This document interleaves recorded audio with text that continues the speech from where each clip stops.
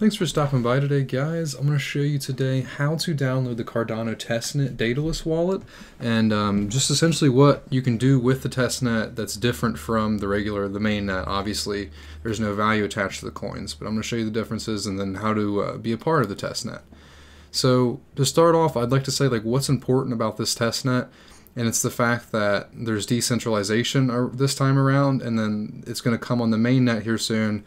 And I honestly believe that it's going to come on the main net as soon as the IOHK summit. Maybe they're going to announce it the day of or the day before, but I think that's kind of what they're lining up for. But yeah, let's just jump right into it. And then also I wanted to state that at the end of the video, I'm going to have a giveaway. So just stay tuned to the end of the video for more information on that. But let's just jump right into it. So once you go to the first website, and this is the link right here, and it's going to be the first thing in my description. So once you go to this website, there's going to be three things you can download right here: the Windows, Mac, and Linux. Most people are going to be running on Windows, so I'm going to go ahead and go with that.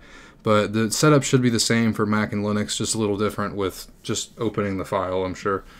But after you download this, you're going to have something pop up down here, and you're either going to open that in either your downloads folder, or you can just open it straight from Windows right here. So then once you open that, you're going to have to sync the blocks from the blockchain. That's going to probably take about 30 minutes to an hour, depending on where you're at or what kind of hardware you have on your computer. But once you're done downloading, so wait the time, you're going to get a new screen that's going to look just like this right here.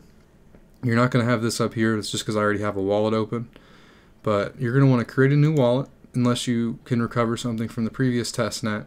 So I'm just going to name this YouTube Wallet Testnet, and you can name it whatever you want. But instead of adding a password, a send password, I'm actually going to take that away because this is only the testnet, guys. I'm not too worried about the people spending on my wallet without my password. So if I were you, I would just do the same thing unless you're really worried about it. But it says on the following screen, you will see a 12-word phrase. This phrase, you're going to have to save it just to write it down again to get access into your wallet. But I'm not too worried about it. I know you guys are going to be able to steal this wallet.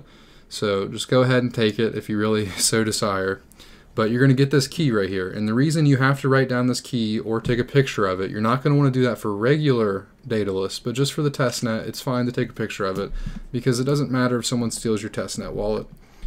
So now that I've saved that key, you're going to have to retype it in again. So ceiling, observe, walk, inmate, glory, earn, frost machine, dry, custom, priority, and pool.